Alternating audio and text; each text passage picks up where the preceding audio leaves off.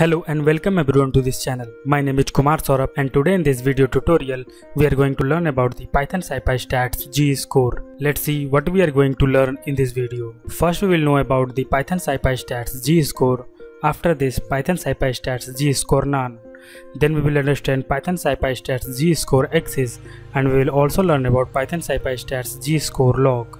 At the end we will know about Python Scipy Stats modified Zscore. Now move to the first topic, Python Scipy Stats Zscore. In the Scipy Stat module of the Python library Scipy, there is a method called Zscore that computes the Zscore of each data point in a sample related to the sample mean. Actually, it finds the distance between observation of the sample and the means of the sample containing the many observations with the help of standard deviation. The syntax of the method is as follows: scipy.stats.zscore, where parameters are a, which is an array-like object containing the sample data; axis, which defines along which axis to compute the z-score.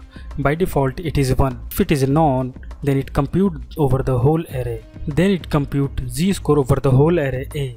DDOF, it is a degree of freedom correction in the calculation of the standard deviation. By default it is 0.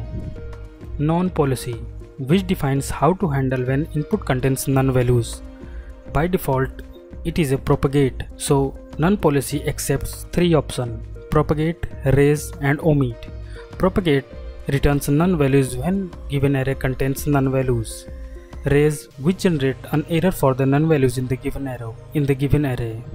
Omit, which perform the calculation ignoring the none values within the array. Let's take an example. Import the required libraries or method. So here we are importing numpy is np, then importing zscore method from library scipy.stats. Execute the code. Now create an array using the method np.array. This array variable will contain data points on which we will perform the zscore method. Now pass the above created data points or array to a method zscore to compute the zscore of that array. Execute the code. Now as we can see, the output shows the zscore of the above array or the given array. This is how to compute the z-score of the given array. The next topic is Python Scipy Stats Zscore none. We have computed the z-score of the provided array in the previous topic of Python Scipy, but we have also learned about the sum of the method's parameter. The none policy parameter of the z-score method controls how none values in the supplied arrays are handled. The none stands for not a number. So here in this topic we will learn about how to use the none policy parameter of the method to handle none values in array while computing the z-scores. The parameter none policy has also options that handle the none values in different ways. These options are defined as omit, which is this option computes the z-score while ignoring any none values in the supplied arrays. Propagate, it displays the none values. Raise, it throws an error when an array contains a none values. Let's understand with an example how to handle none values while calculating the z-score of the given array. Import the required method or libraries. So here we are importing numpy is np and importing method zscore from the library scipy.stats. Execute the code. Now we have defined the array using the method np.array, and in this array np.none represent the none values within the array. Execute the code. Now pass the above array to a method zscore with parameter none policy equal to omit. Execute the code. As we can see in the output, when we define none policy equal to omit, it computes the z-score of other number and ignores the none values. Now change the parameter none policy to propagate. Execute the code. As we can see in the output, when we use the none policy equal to propagate, it returns only the none values for the any none values within the array. Now again use the same code with none policy equal to raise. Execute the code. As we can see in the output, when we use the none policy equal to raise, it shows error for the none values within the array. This is how to handle the none values within the given array using the method zscore with parameter none policy. The next topic is Python Scipy Stats Zscore axis.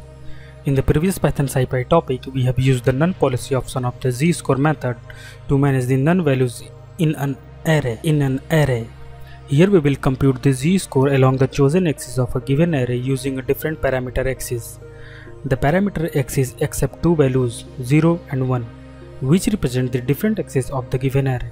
By default, the method computed the z-score along the axis 0. Axes are defined for arrays more than one dimension. A two-dimensional array has a two corresponding axes. The first running vertically downwards across rows, which is axis 0, and the second running horizontally across columns, which is axis 1. Let's take an example and compute the z-score of the given array along the different axes. Import the required libraries or methods. So here we are importing numpy is np, then importing method zscore from the library scipy.stats. Execute the code. Now create a two-dimensional arrays containing data point using the method np.array. Execute the code.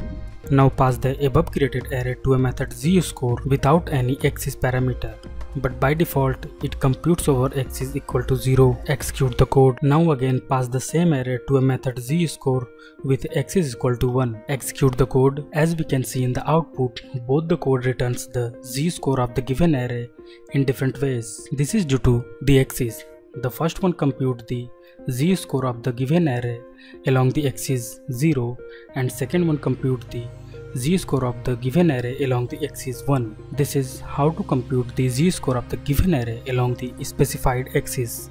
The next topic is Python Scipy Stats Zscore log. In this Python Scipy topic, we will use the log to convert the array and calculate the transformed array z-score. Let's understand with an example. Import the required libraries or method. So here we are importing numpy as np, then importing method zscore from the library scipy.stats. Execute the code. Now create an array using method np.array. Execute the code. Now transform the above array values to other values or log values using the method np.log of numpy. Execute the code. Now pass the above log array data to a method zscore to compute the z-score of this log array data. Execute the code. This is how to apply log on the array and then apply the method zscore to compute the z-score of that array.